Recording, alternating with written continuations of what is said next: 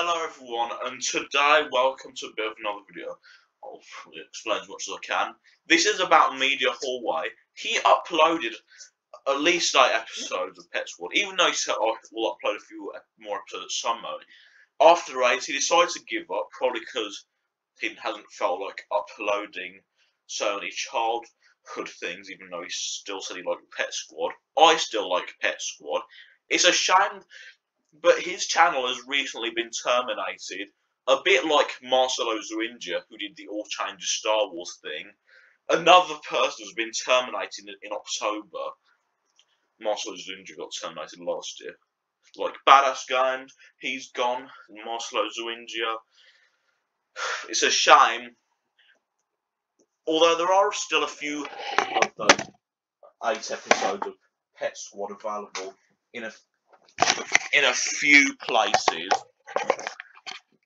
I mean, even though I did create a few memes out of them, but it's a shame, unless Childhood Nostalgia upload them. But he got terminated probably for all these copyright things. Like, even though it's a shame, he uploaded loads of things from around the time that I was born. Yeah, it's a big shame.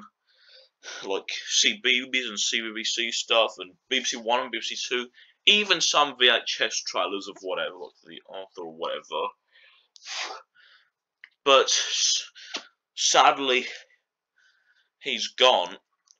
Even though there are a few other copies of those 8 episodes of Pet Squad, like even Pet Squad Fan 2022 has got a few, and yeah, there are a few others. If this happens to Childhood Nostalgia as well, have you say it, don't know why he's got a C in it, then I'll be covering that too. But if MediaHallway surprisingly comes back and explains what happens, maybe, and maybe has all his videos again, I'll probably delete this video. I have a few of the copies that I saved of Pet Squad 2. I might re-upload them if I feel like it. But if MediaHallway surprisingly comes back, I'll delete this video. I just don't know why.